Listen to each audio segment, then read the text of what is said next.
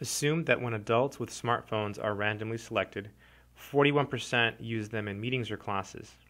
If 7 adult smartphone users are randomly selected, find the probability that exactly 3 of them use their smartphones in meetings or classes. Okay, so in this problem, we have a binomial probability question. The reason we know that is because there are 2 choices. People either use their smartphones or they do not use their smartphones. And this 41%, that's P. Okay, so P is the probability of success.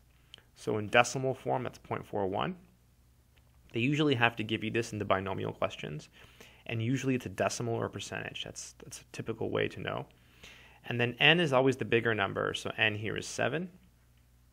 That's the total number of trials, right? We have 7 adult smartphone users. And whether or not each user uses a smartphone is a trial.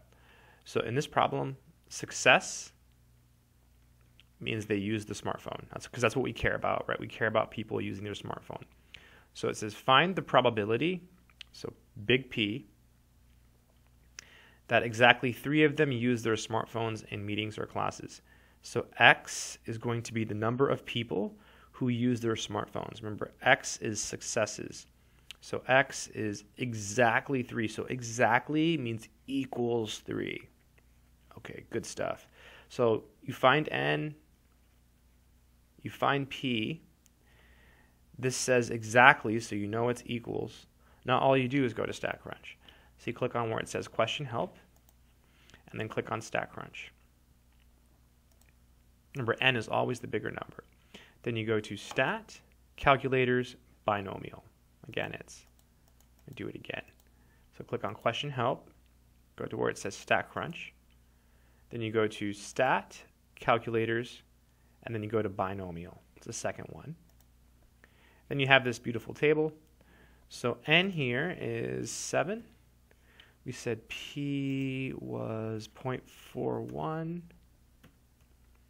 Then here you have the P, you have the X. So have to change this to equals, and then put a 3 here.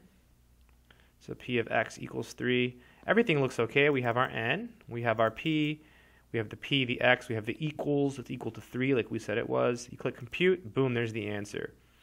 See how many decimals the question wants. It wants 4 decimals.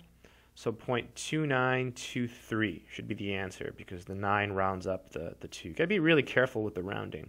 So 0.2923. Let me write that down. So 0.2923. Okay, let's type it in. 0.2923. That's it.